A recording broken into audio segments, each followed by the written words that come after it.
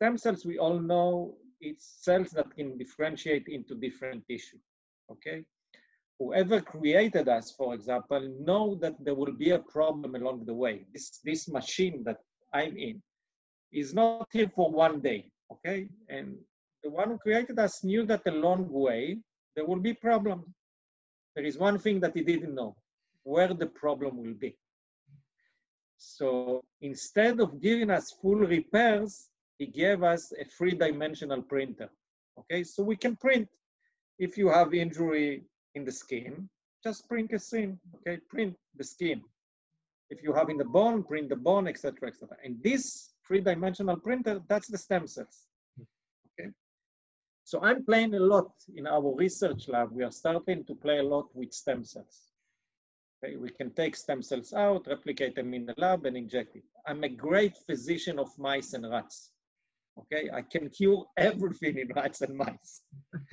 Unfortunately, in human beings, we are not so strong, okay? We are not so powerful. And there are many reasons for that. One of the reasons is if we are taking stem cells, playing with the lab and injecting, we are thinking that what we are injecting is the same thing that we took out based on the parameter we evaluate. But there are many parameters that we don't know how to evaluate. So we said, okay, if we cannot take the stem cells out and inject it, let's stimulate our own body to generate stem cells. Amazing idea, huh? Okay, so how do you do that? So the main trigger for stem cells proliferation is hypoxia, is lack of oxygen. Once the body senses hypoxia, lack of oxygen, it means that he knows that there's gonna be a problem. And then the stem cells start to replicate. Okay, so if we want the human being to stimulate the stem cells of a human being, we can take a person, hold his breath, stop his heartbeat, okay, and then he will have stem cells. There is only one problem. It's not healthy. Okay. So he said again, okay.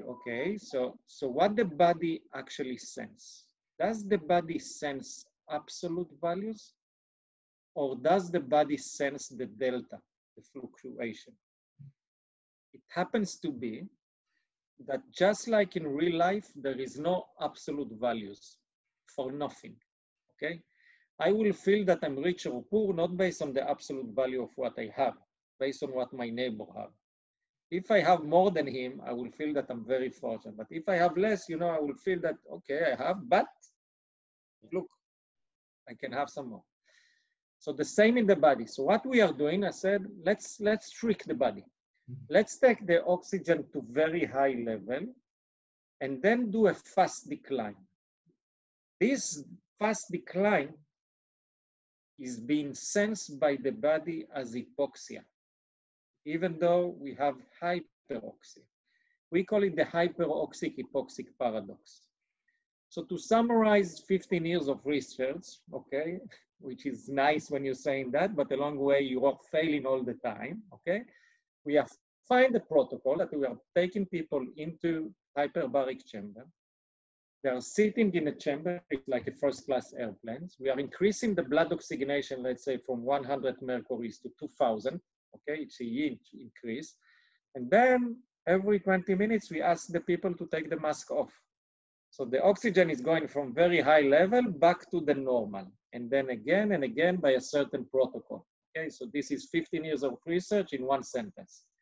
Okay, and by doing that, we are stimulate the proliferation of the stem cells. And the stem cells are going up gradually from one session to the other. After something like 20 sessions, it's a daily session, we have huge amount of stem cells that are flying all over and are looking for a place to settle down. Now we have these stem cells with high oxygen, and then we have the two crucial elements needed to regenerate tissue. To summarize, the brain is a tissue. We are evaluating the wound, see that we are not dealing with necrosis, we are dealing with areas of metabolic dysfunction tissue. And if we have both, we can say that the necrotic will not improve and only the metabolic dysfunction will improve. Going into repeated session according to the fluctuation we generate with the hyperbaric. It's not the chamber that you are going into a monoplace like this, inflatable sac, okay? It's completely different. Generating the fluctuation, stem cells going up, and then the tissue can regenerate.